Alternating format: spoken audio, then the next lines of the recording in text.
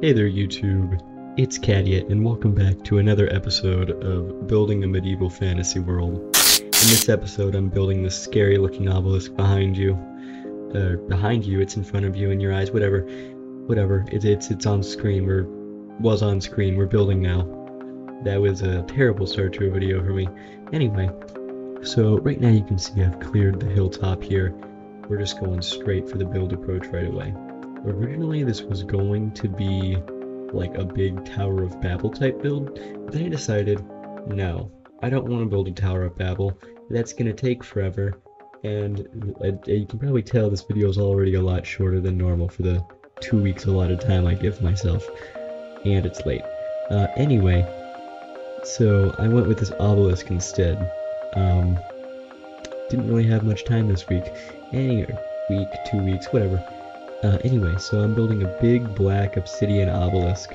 No, I am not compensating. I know there's going to be that one guy who always comments in the comment section saying I'm compensating for something, or I've broken the creed by using world edit. Keep doing it, it's funny, it raises engagement. Please join him in berating me for doing stupid things. This obelisk also goes up to build height. So it's world limited itself. I probably should have raised the build height so it looks better, but I don't want to deal with the world config to raise the build height any higher than it already is. Anyway, so right now you can see I've built this big base around. It's a big round base right by the massive obsidian obelisk. I'm building some stairs up to it, kind of like a platform. I don't wonder anything. I can't think at all. Whatever. This would be like some tourist destination probably, or some creepy destination, 100 years after it showed up, but at first this would probably off-put some people, if you were to ask me. Right now I'm putting some inscription in the side of the obelisk. It's kind of purple with some lights on it. I realize here that it being indented makes it kind of hard to see, so I pop it out one layer. And it's flush with the wall now. I really wish I didn't have to make it flush, but it's what I had to do. And I've put random inscriptions on all 3 sides of our massive prism looking thing. Now I'm going to go through, I'm going to add these giant, not giant, well yeah they are giant, I mean those are at least 6 meters tall, the big ones, the big crystals, big floating crystal things. Kind of adds to the environment, the whole idea that this is some mystical, magical, big black object that is sticking out of the ground. Don't really know what its purpose is. No one knows what the purpose of this is, and no one will know what the purpose of it is. All they know is that there's a big crystal, or a big magical obelisk sticking out of the ground with a bunch of floating crystals around it. So now we're going to move over to the second half of this build, and this is where we're going to build the big crystals that are around the obelisk. I mean, this might be something, it's corrupting the earth, and as a result, these big purple crystals are now jabbing out of the ground. They're coming out of the earth, just protruding, massive, I don't know how tall these are, probably like 10-meter tall crystals. For my fellow Americans, that's over 33 feet.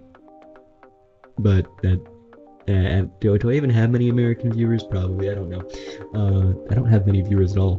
Anyway, so I built 5 of these crystals. You're gonna see 2 of them get built right here because I don't have the mental energy to sit through my own time-lapse footage, and so I cut like half of it out.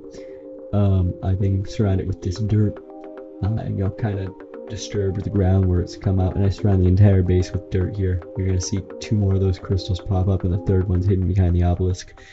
So I go through, I add dirt all the way around the perimeter of this massive circle base thing that the obelisk is sitting on. The obelisk actually goes down to deep slate level on the inside.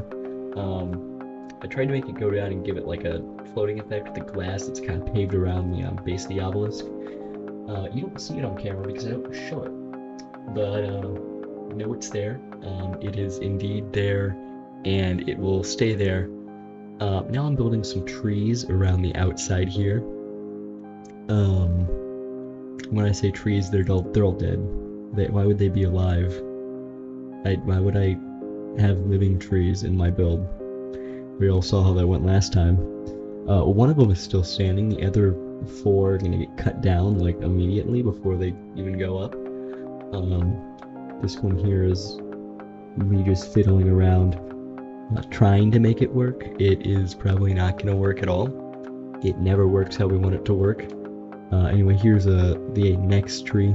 These are all using both dark oak and spruce to make kind of a dark colored tree trunk thing that is chopped at the chunk base, whatever. I don't know. I don't know, man.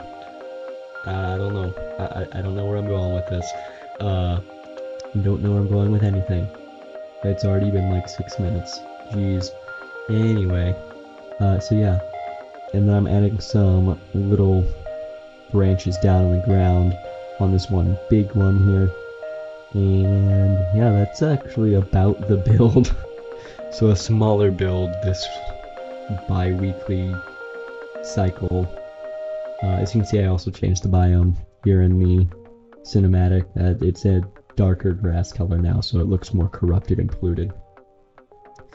Well, anyway, that's the episode for this week. If you enjoyed, subscribe.